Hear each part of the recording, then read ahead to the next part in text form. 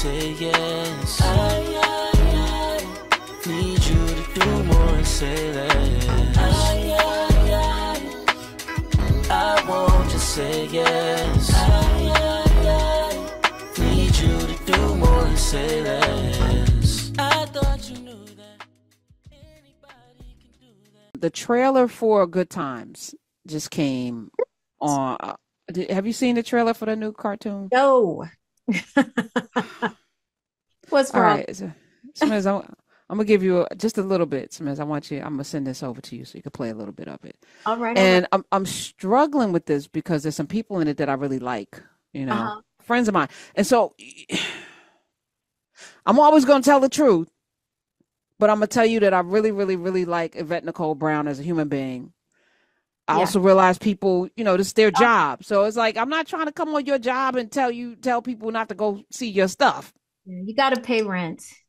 However, I Right. feel this way, the way I felt about the PJs, right? And for I was going to ask me, you about that in reference to, I was going to ask you. yeah, I'm consistent. I think I might even, I probably even wrote a column about the PJs because it's not about respectability. It's about, there's been so much work put into codifying the image of Black people as something less than, violent, ignorant, Birth of a Nation, what D.W. Griffith did, and then the president at the time of the United States screening that and they're calling it one of the best films of all time, Right. where it was just image after image after image of Blackness, Black people in Congress with the shoes off, eating fried chicken with chicken bones, and the Black man trying to rape the white woman, and then the Klan comes to save her virtue. We're still experiencing the fallout from a movie, a film that was then that gave rise and birth to the Klan, that kind of gave license to the destruction of Black life. What is it that you don't like about this that you saw? All right, I'm gonna play a little bit of it. All right, let's do it. Play it, Miz. I have important news. Let me guess. The state called and they want to cut you a disability check for your face. Hold up. You can get paid for that? There's a lot of gun violence. It's the hood. It's and all right, I'm like, should we be laughing at this? I don't know. And I don't want to be that person. I promise you. Like I like a good time, Dr. Amin. Well, maybe I don't like pink cocaine. You're a good time. You're a good time. I feel like I'm a good time. I'm not a pink cocaine, pinky in the booty type of good time. But Stop it, please stop. I'm just saying. All right. But here's the thing. The thing about who's the dummy, me for not wearing a condom, and then the N-word, like we're bleeping it out. It's just like, come on. So yes, I'm with you on this. And truthfully, we all know that Good Times started to go downhill as a series itself, and that was one of the impetuses for John Amos leaving the show, was that it became buffoonery. It became coonery. Let me say, he didn't leave. He was written out. He was written out and killed. They killed him. I lunched with John Amos, and he told the story, and he's told the story many places, but I actually got it from mouth to ear. Like I got it from his mouth that he went to leave. that he went to Norman Lear and was like, this JJ, this is not, the way Black people, we all have folk that, some of us have grown up in the projects. This is not an indictment on poverty or anything. No. But, at some point the buffoonery, it's almost like Steve Urkel. Did I do that? It's like, we miss it's Family Matters. But we're always those characters elevating are rough. And then once they pulled that JJ character forward, it was injurious to us. So I know we're talking about Wellness Wednesday and people are like, oh, we're talking about this is wellness. This is wellness. It's absolutely wellness. This has to do with how we see ourselves, how other people see us. And those shows that were produced did a lot to infect Middle America's mind on what Black people were, how we are. And then those same people have grown up to be police officers. Those same people are in positions of power. And they think that this is Black people. Like, these are us. And we've been bamboozled, hoodwinked. Yes, run them up, led astray, run 'em.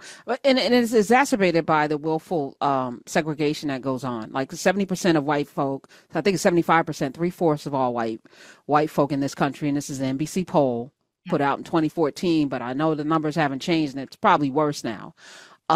Self-segregate, which means you have no relationship with anybody outside of your culture. So your lens of who we are is filtered through media, through music, right? And if this is a depiction, then when you see black people or young black men in the elevator, you're clutching your pocketbook, or you're slamming on your lock when you see three black boys walking across the street because they're all violent. And if they're wearing hoodies, like a Trayvon Martin, then they're not worthy of life, or yeah. So I feel like I don't want to participate in furthering images that are already designed to Emmett Till us at any point in time, Absolutely. because and that's what this. So we're on the same page. This kind of stuff does that to us. It dehumanizes us. It also allows people to not feel any empathy or humanity. We are not people.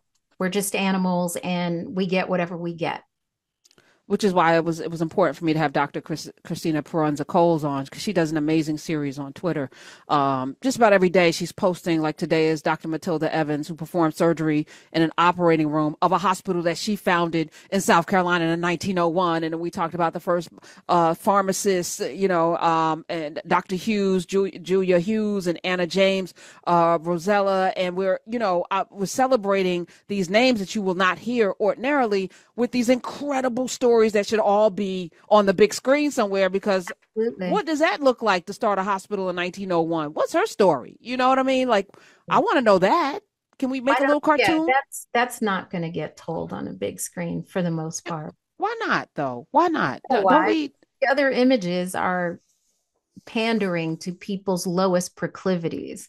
And that includes titillating us as a people to those lowest lows instead of the higher highs. It rocks us to sleep, and it helps feed the other stereotypes. So it works in all the capacities. It hits all the buttons. I don't think it's like inherently nefarious. I think foundationally is nefarious, but I think the people who are in those spaces, do you think they're thinking, huh? You mean the actors? No, the people who greenlight, whether we're talking about music, because I've been having a lot of conversations about music. We had Kevin Powell and Sophia Chang on Monday, and are they sitting on their perches saying, I'm going to greenlight this because it makes black people look the way I think black people are? Are they even conscious? Like, immediately I saw the trailer and I was like, this is problematic. Nobody in the room was like, hey, this is wait a minute. So the answer to the first question is yes, it's deliberate.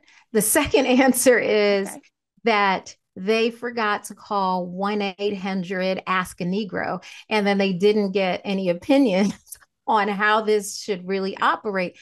Just like you, I have lots of friends in entertainment, and lots of them are screenwriters. Very good friend of mine, Adisa Iwa, he started the at Morehouse, the film and television program there. He's a dean down there.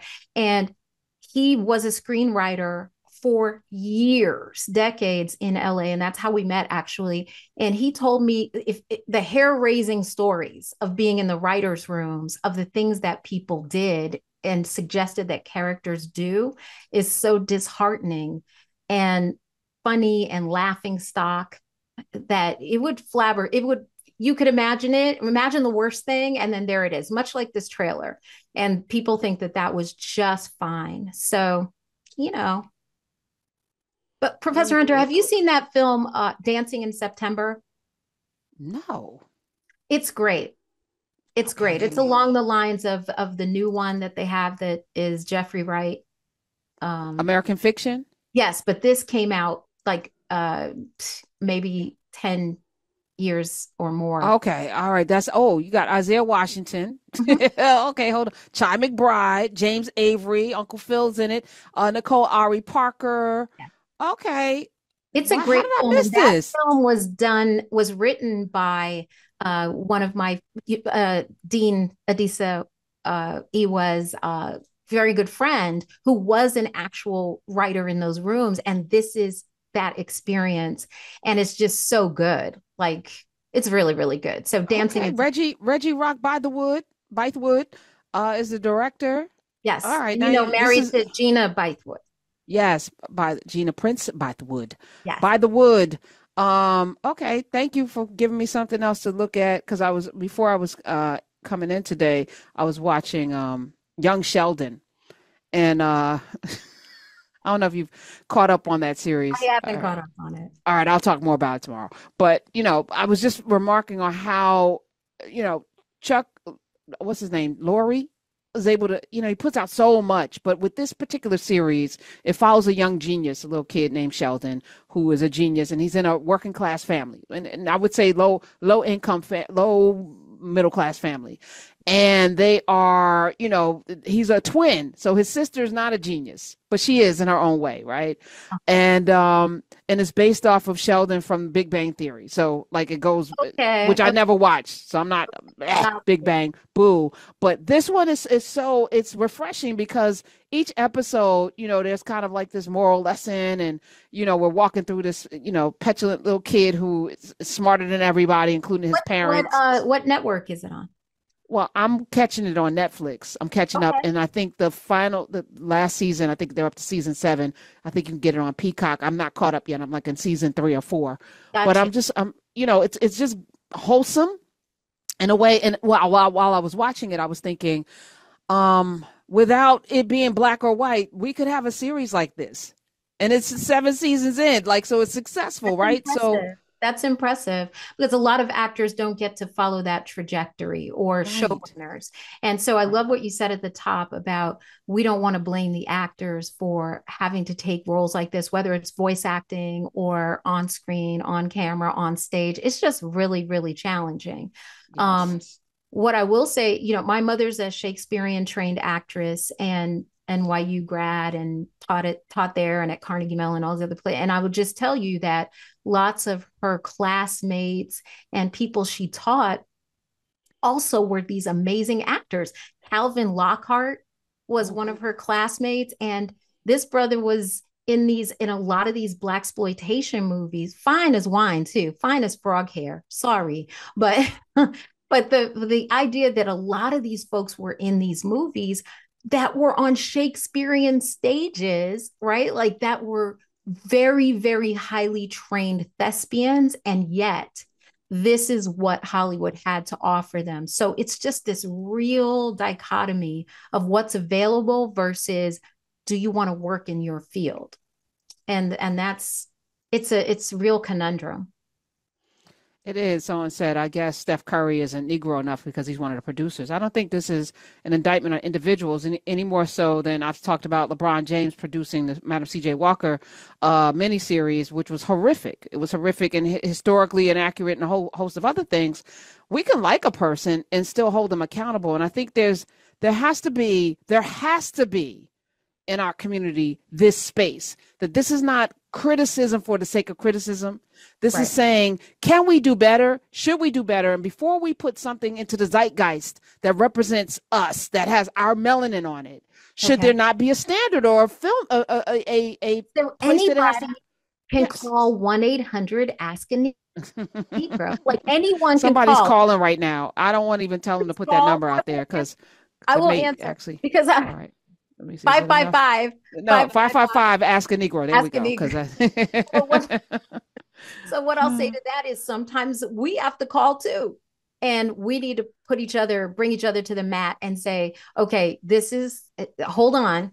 Like, we need a review board of our own to say, hold on a second. This can be problematic, or this is a problem. Let's see how we can work this out. And I think what happens is, even though we may be producing or executive producing, because that's more than likely what somebody, so just bringing money to the table, right?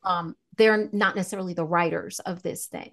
Right. Or even maybe the ultimate green lighters, right? Because when I asked if it's willful, I don't think it's willful. I think it's like people sat in a room and they laughed and they were like, yes, all right, go do this. Because racism is so baked into the soil, we all walk around and carry these anti-Black images and feelings. It may not be deliberate for him.